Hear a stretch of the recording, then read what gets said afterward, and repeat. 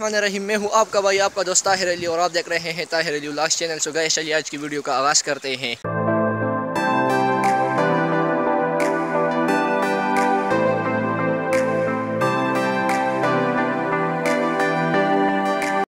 देखिए, मैं हर एक दिन आपके लिए कुछ ना कुछ नया तरीके से कुछ ना कुछ नए टेक्निक्स लाता हूँ। आप लोगों के साथ अपने डेली रूटीन भी शेयर करता हूँ।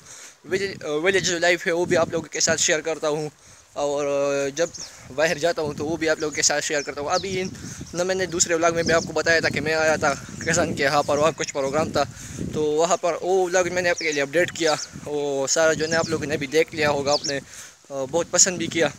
सो वो शॉर्ट्स वगैरह भी मैंने आपको दिखाए, आपको वो भी पसंद आए। सो उम्मीद करता हूँ कि आप इस वीडियो को भी पसंद करेंगे इंशाल्लाह, ठीक है। सो ये सीन देखे, पूरा सीन।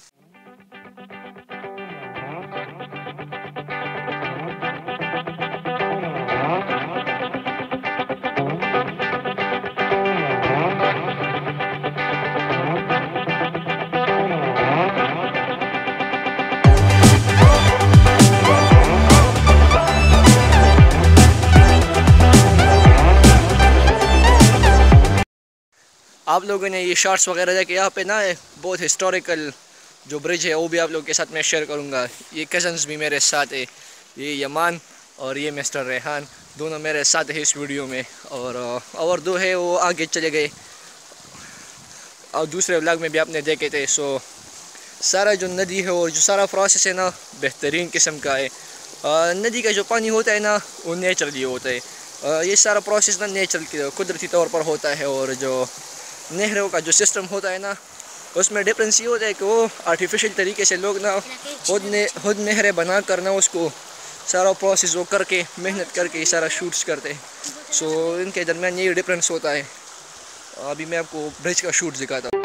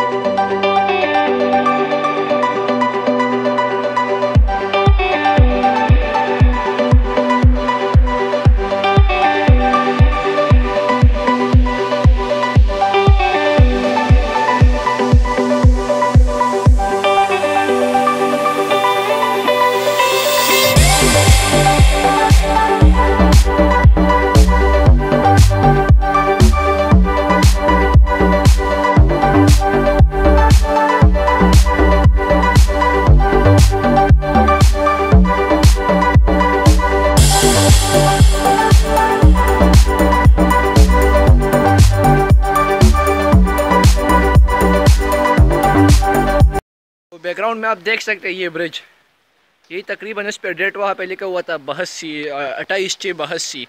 तो ये तकरीबन 1982 में बनाया हुआ ब्रिज है, और अभी ये सारा जो है ख़राब हुआ, और हुकूमत की नाकामी की वजह से अभी इसमें दोबारा रिपेयरिंग नहीं हुई।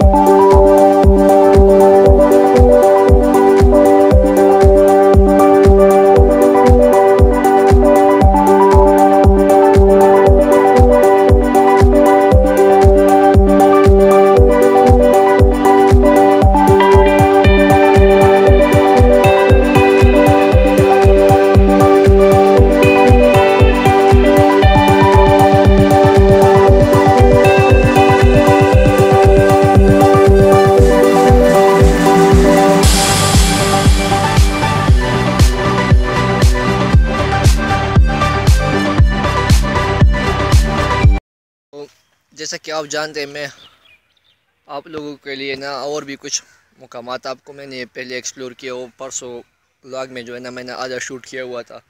सो आज मैं ना गाँव आ गया हूँ वापस वहाँ से, और वहाँ जो पूरा प्रोसेस था वो मैंने अटेंड कर दिया। उस प्रोग्राम को अटेंड करने के बाद अभी वापस घर आया हूँ अपने गाँव में। और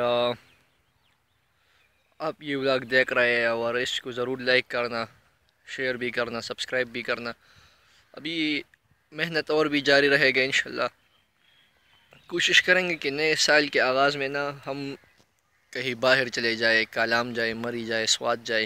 ये जो बर्फ़बारी स्नोफॉल वहाँ पे स्टार्ट होती है ना, जहाँ जिन जिन इलाकों में, कोशिश करते हैं कि वहाँ पे टूर लगाए और आप लोगों के लिए खूबसूरत सी वीडियो वहाँ पे भी 2 3 4 बनाए।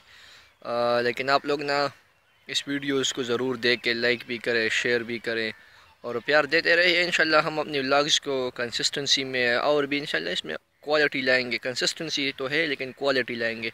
अभी मुझे पता है कि मेरे व्लॉग्स में ना वो क्वालिटी नहीं है जो, पता है कि अभी मेरे व्लॉग्स में वो क्वालिटी नहीं है जो एक बेहतरीन व्लॉगर की व्लॉग्स में होनी चाहिए। जो कंटेंट क्रिएटर होते हैं ना उसकी होनी चाहिए। एक तो ये बात है कि मेरे साथ ना अभी कोई कैमरा नहीं है, अभी मेरे साथ सिंपल सा मोबाइल है और बस उससे मैं शूट करता हूँ।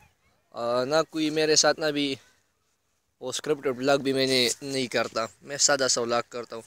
पर प्रॉब्लम ये है कि मेरे साथ अभी कोई जो ना एक्चुअल कैमरा वगैरह या जो सबसे बेहतरीन कैमरा वगैरह जो होते हैं वो सब कुछ वो मेरे साथ नहीं है।